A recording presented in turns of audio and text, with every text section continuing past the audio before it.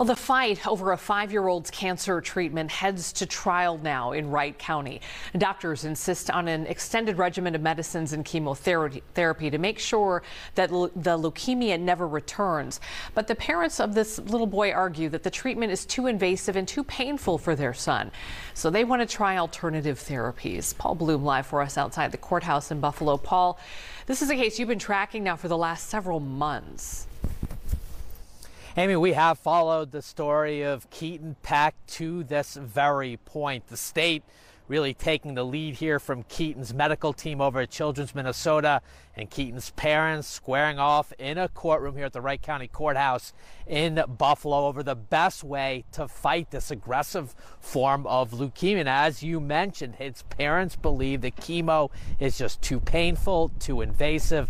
They'd rather try some alternative therapies here, including natural remedies.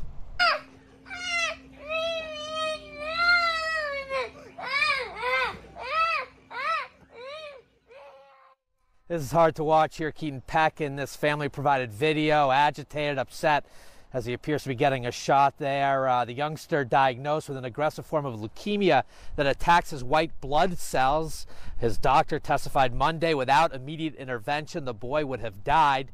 That treatment regimen, of course, including chemo, while it was successful in beating back the cancer, his mom and dad were sick about the side effects. The nationally accepted treatment protocols for this kind of leukemia includes up to a 2-year commitment to the chemo cycle. The survival rate, if you stick with it, 93+%.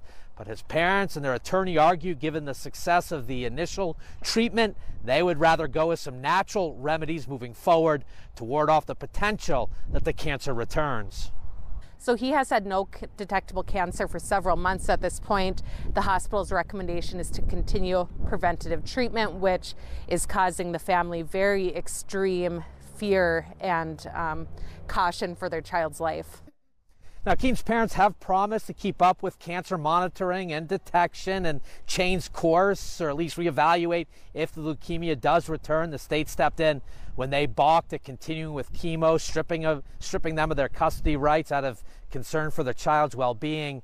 And that has led to this courtroom fight that will play out here in Wright County over a 2-day trial this week. So ultimately, the decision on where we go with Keaton's leukemia treatments up to a judge here. We're live in Buffalo. Paul Blume, Fox 9.